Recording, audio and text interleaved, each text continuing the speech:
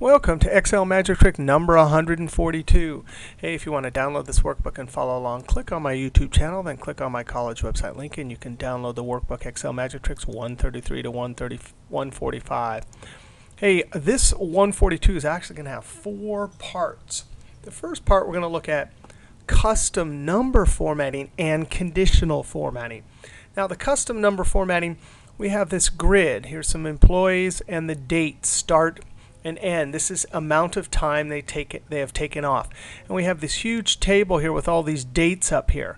Well, we don't need those dates that wide. It would be nice to have the date there, which has a serial number underneath, which we can use in conditional formatting. For example, if I control 1 here and apply general number format, we can see that that's a serial number, the number of days since December 31st, 1899. Control Z. But we need that serial number for our true-false formula in the conditional formatting. But it'd be nice if we could use custom number formatting. So let's highlight. I'm going to click right here and hold Control Shift and right arrow.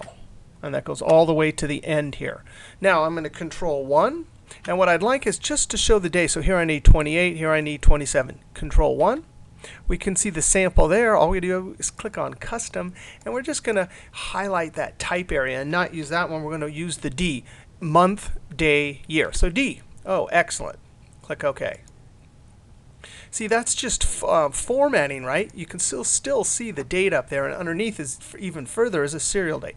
Now, we can make lives easier on ourselves since this is such a big table, and very carefully highlight all the columns. See my arrow pointing down, that means I'm highlighting column. And then double click between any 2 column headings, like that. Whoops, that didn't seem to work. There must be something big up there, and there is. No problem. For this one, we're going to have to do it by hand, like that. Now, in fact, it would be nice if they were all the same width. Here's another trick. We can highlight all the columns and then pick the biggest one like right here and just move it a little bit, and it fits all of them exactly the same. So we've done some custom number formatting. Now let's do something even better. We'll have to change the column widths again. Let's have the numbers there, but right above, let's put a formula. So I highlighted all those empty cells, and in the dark colored cell right now, there I'm going to hit equals, and then I'm going to click on one cell below and Control and Enter. See how that custom number format got applied up above? Let's change this so we can see the days of the week, because eventually we're going to do conditional formatting based on the weekend. So it'd be nice to see the Saturday and Sunday up here. Control 1. Under custom, instead of D, we'll put M, and you can always see the format evolve as you type it MM, and 3 M's will give us month, which is not what we want. We want D, D, and then D. Click OK. Hey, that didn't work. So let's highlight. I mean, it did work. It's just not wide enough. So let's highlight. And I'm going to double click. Oops, I did something wrong there. I'm going to highlight the columns again. And double click. Let's see if I can do it carefully. It best fits. Oh, and we have our problem again here. So I'm going to make it even a little bit smaller. There we go. So they're all about the same. Wednesday looks like it's the biggest. In fact, of course, we could do our little trick again where we highlight all the columns and then click on the biggest one and just go boop, move it a little bit, and then they're all the same. Now, that's custom number formatting on the number tab in the Format Cells dialog box. Remember, the keyboard shortcut is Control 1. Number custom. Now let's do conditional formatting, because what we want is we want to highlight the whole column when it's a weekend. So this needs to be green, but also the time that they took off. So the 27 to the 31 needs to be, so way over here, 27 to 31 needs to be red for that person. And actually, in an earlier video, we've already seen how to do that one, where we highlight between 2 dates and highlight the row. So we'll do that one kind of fast, and we'll do the weekend one a little bit slower, because that's the new bit here. I'm going to highlight this whole range. And with conditional formatting, it's always the light colored cell up in the upper corner where we are going to build our true-false formula in memory, but it's as if it's in memory, but it gets copied down and over. So we're going to have to use our mixed cell references. Now, conditional formatting in 2007 is Home Styles Conditional Formatting New Rule. In 2003, it's Formatting, Conditional Formatting. And the keyboard shortcut that works in all versions is Alt-O-D. O-D. I'm going to say New Rule. And we're going to build our let's see.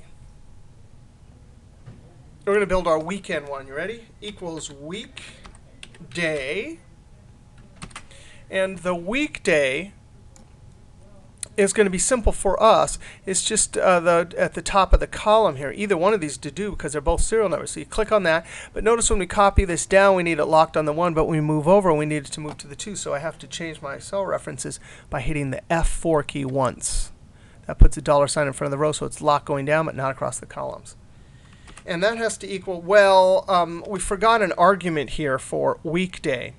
And if we put 2, 2, that means that the days are numbered 1, 2, 3, 4, 5, 6, 7. So Saturday is 6, Sunday is 7. So I say equals 6. Hey, but wait a second. That'll just give us Saturday. We need both Saturday and Sunday. So now we're going to have to use an OR function. So OR, not AND, but OR, because it can be either or.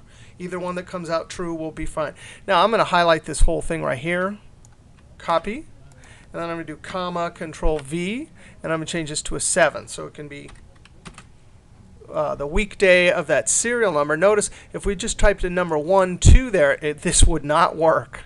Because the beautiful thing is Excel knows serial numbers. And we use the weekday function and it knows which one is Saturday and Sunday. So there it is. And let's add some green. Fill. I'm going to do more colors in 2007. That's called patterns. Pick whichever color you want. I'm going to pick that green. That green right there. I can't seem to click that one. Click OK. Click OK. Click OK. Oh, there's more. Click OK. There's more OKs. And sure enough, we have all of the weekends, which is a handy visual cue. Now, we're going to do another true false that'll apply this, the dates, whatever cells relate to these dates. So Alt-O-D, new rule, use formula. In 2003, this formula is the very first text box. You click the drop down and point to formula is. Now I did that one real quick because we've done this one in earlier videos. You can click pause and then type it in, but that E14 refers to that. Has to be greater than or equal to this, and that one's locked across the column, that one's locked across the row. And then this one right here, same thing, locked across the row, but it's got to be less than or equal to that, right? It's all in the context of that cell right there. So I'm going to copy down and over. These cell references will change. And then I'm going to say format, red for border, for pattern or fill, and then font color is going to be white. Click OK, click OK.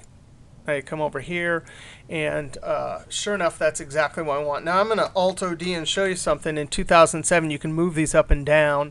But this right here, this red one, needs to be on top because it's the one we want to apply first. This gets applied secondary. That way, we can already tell from the column that this is the weekend. And sure enough, the red is on top because we want to see the amount of time that they work. Now when we come back in our next video, it's going to take a couple more parts.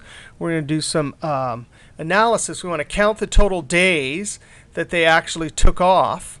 Then we need to count the weekends, which will be the most complicated formula, and only count the weekends that are part of the time they claimed off.